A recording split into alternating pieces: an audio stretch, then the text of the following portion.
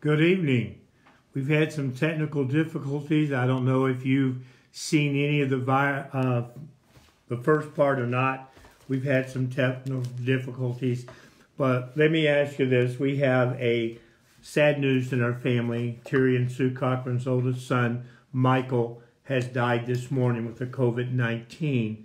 I pray that you would pray for the Cochran family. Terry and Sue are still trying to recover from the COVID-19, but their son, Michael. Remember their daughter, Beth, as well.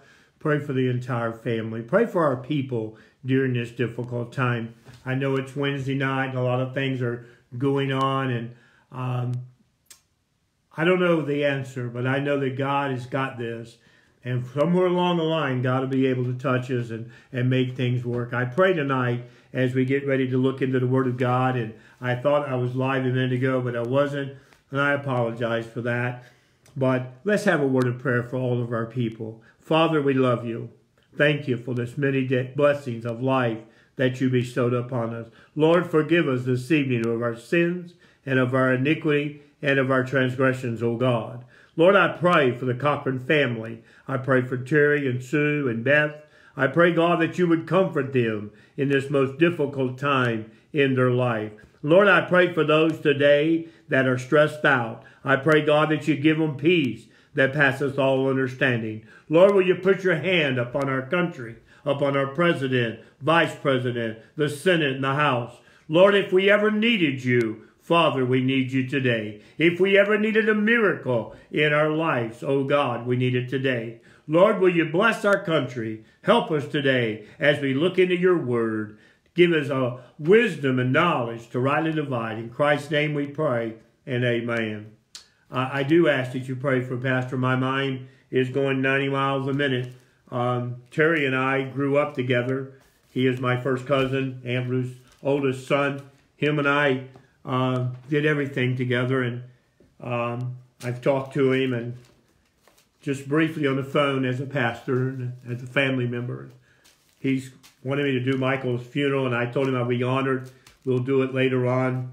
He's going to be cremated, and we'll have a memorial later on, but I ask that you pray. If you have your Bibles tonight, go with us tonight in the book of Isaiah. You know, Easter's coming up, and we're coming up close to the time of the crucifixion, the resurrection, and then Sunday we'll celebrate Easter, our risen Savior. But you know, Jesus paid a tremendous price that you and I could have life and have it more abundant. To think about being able to celebrate Easter, the risen Savior, he first had to go to Calvary and die.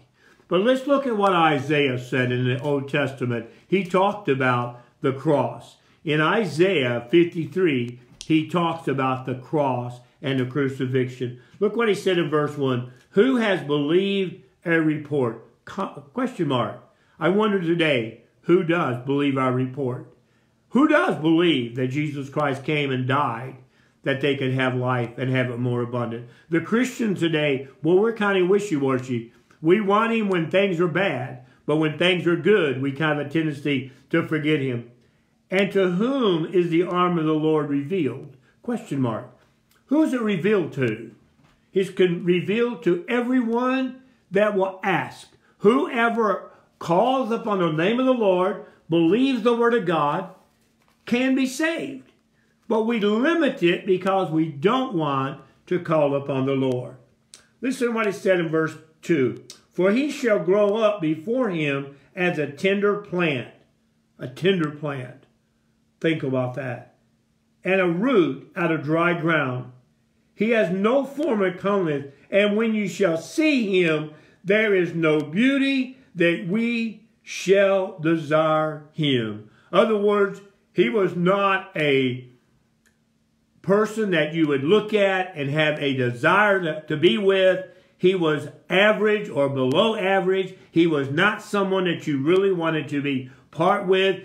His outward appearance did not attract you, but what he had on the inside, the Word of God, is what draws you. And the Holy Spirit of God, it is what draws people today. It is not my appearance, not how I look, not how I talk, but how I live.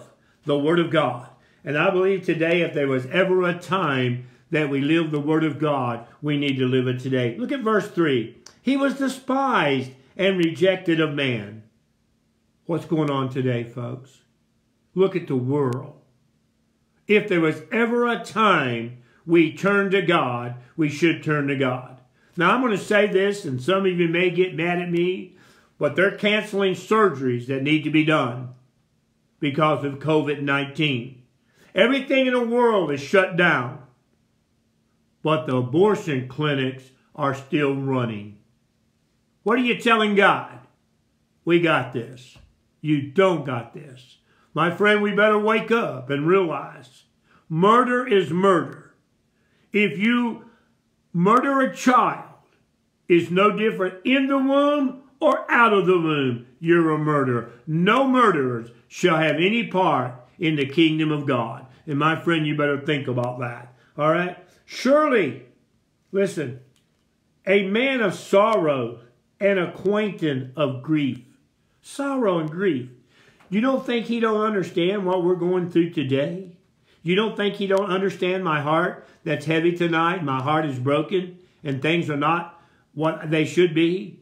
He knows that. He's experienced all things. With grief, he's had grief in his life. Oh my goodness. Rejected of his own family members.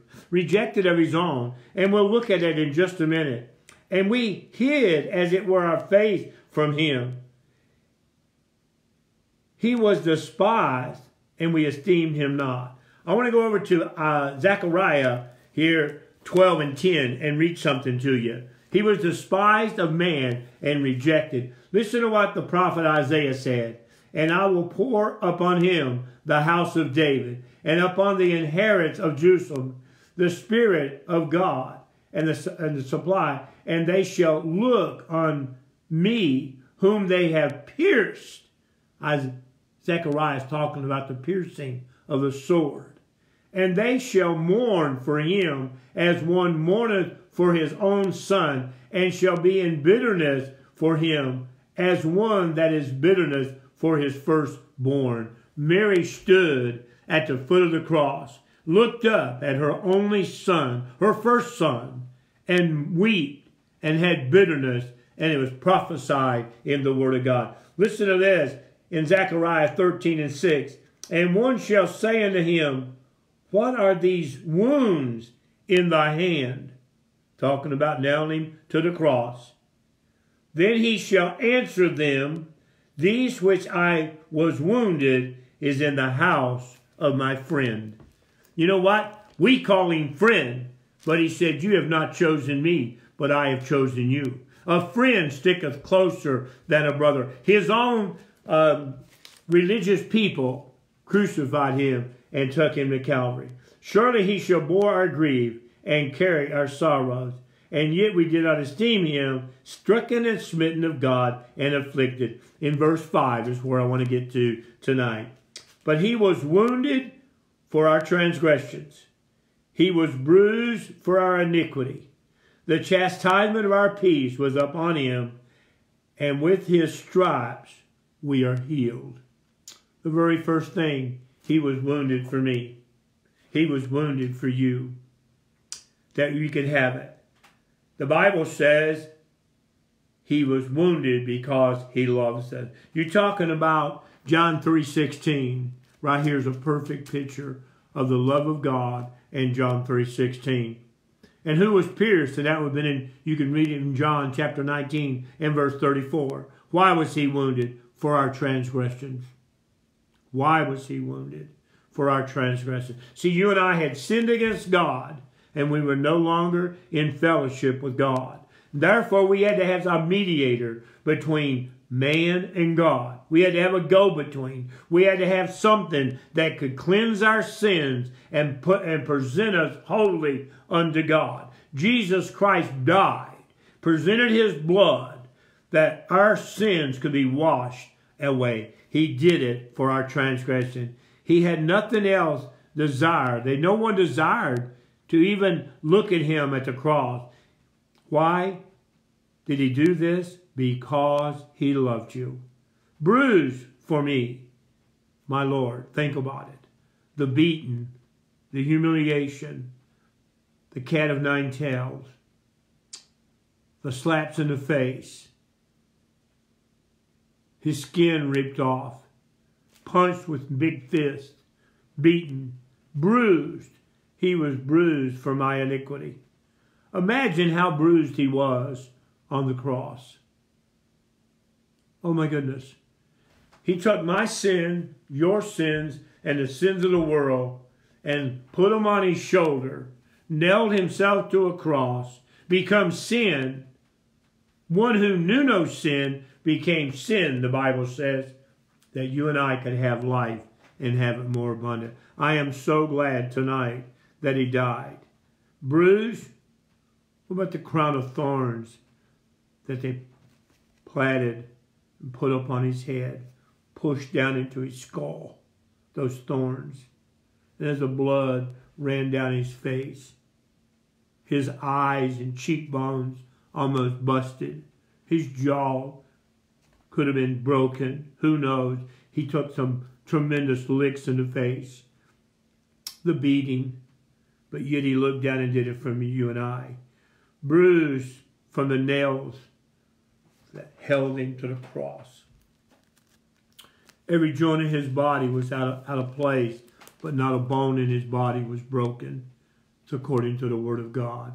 He was bruised that you and I could go free. Praise God. My transgressions, my sins, and everything I had, he nailed to the cross. The third thing and final thing, my peace. I don't know about you today, but I need him more than I've ever needed him in my life. If I've ever needed the peace of God in my life, I need it today.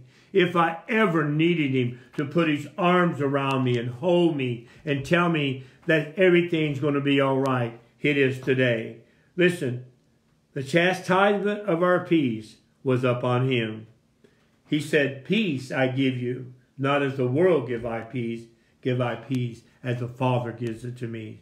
You know, as he spoke peace to the sea, as he spoke peace to the storm and the wind, I pray tonight that he speaks peace to your heart and into your soul. I pray tonight that he reaches down and gives you peace that passes all understanding. No one else can give you that peace, that hope, that assurance that you need except Jesus Christ. And he is there. I want to encourage you tonight to pray for one another. Pray for our people. Pray for Sunday, Easter Sunday. We've talked a little bit.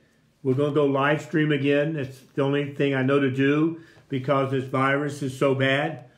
But I would like to encourage you Sunday morning, about 7 o'clock in the morning, to everyone that will, walk outside your home, stand in the front yard, raise your hands toward heaven, and thank God for the risen Savior. Thank God for a risen Savior. And I say that because I believe the world needs to know that Jesus Christ is risen from the dead. I thank you for tuning in every day and putting up with me. I don't know how good it is. All I can do is look at myself. It's tough, but I love you. I thank God for you. We're going to close in a word of prayer for the Cochran family one more time and our church. Please remember our family in prayer. We have a death in our family. We will deal with it the best way we know how. But I know that God has it all. Father, we love you. We thank you for the many blessings of life. I pray, God, that you would touch our people tonight. I pray, God, those that are sick in body, I pray, Lord, that you would touch them. Those that are struggling, those that need peace tonight, Lord, would you speak peace to them? Lord, remember the Cochran family as we close tonight. Bless them from the crown of their heads under the soles of their feet. For it is in Christ's name we pray, and amen. May God bless you. I hope to see you tomorrow.